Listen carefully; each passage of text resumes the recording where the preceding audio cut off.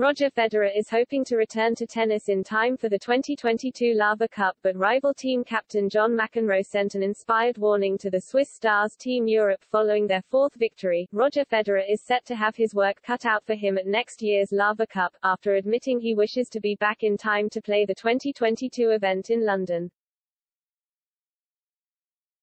After Team Europe clinched their fourth victory in 4 editions of the Laver Cup, Team World captain John McEnroe fired a warning to the rival squad as he was already fired up to end their losing streak when the tournament returns for a 5th time next year in the O2 Arena. Federer has been an integral part of the Team Europe squad during the first 3 editions of the Laver Cup, a Ryder Cup-style team event he co-created with his TEAM8 management company.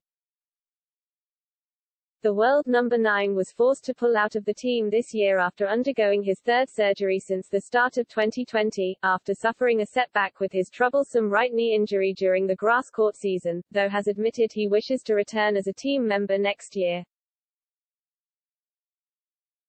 He was able to attend the tournament in Boston's TD Garden this year, much to the surprise of his former teammates, and sat front row in the stands for every match, even giving Alexander Zverev some advice after giving up his position on the Team Europe sofa, where he has previously helped coach former squad members including Rafael Nadal and Novak Djokovic.